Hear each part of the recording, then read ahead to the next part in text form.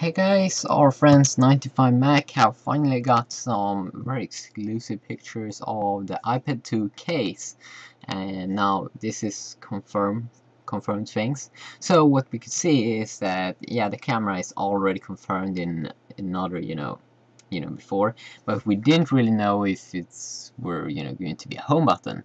So as we could see, they have this little hole. So if Apple, they seem to have, we'll have the home button, possibly not in the iPad 3, but we will still have the home button in the iPad 2.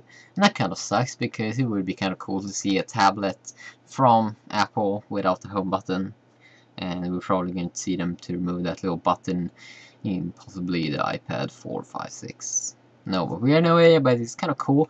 Also, we have another picture here, so we could see here that here we have the iPad 2 protector screen thingy, and we can see that the iPad 2's protector is taller, so that means that we're probably going to have a little, smaller bezel around it. But yeah, that's definitely going to be awesome, because on the first iPad, I think the bezel around the whole iPad, it's that frame, it was kind of big, like a little fat.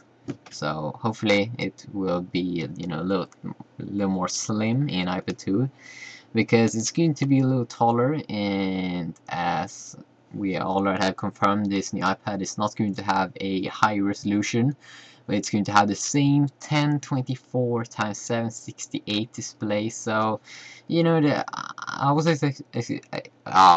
I was expecting more from the iPad 2 than we are going to see. I mean, we're only going to see like a camera, not that big improvements. So if you have the iPad 1, then I wouldn't really buy the iPad 2, because it kind of sucks, let's be honest here.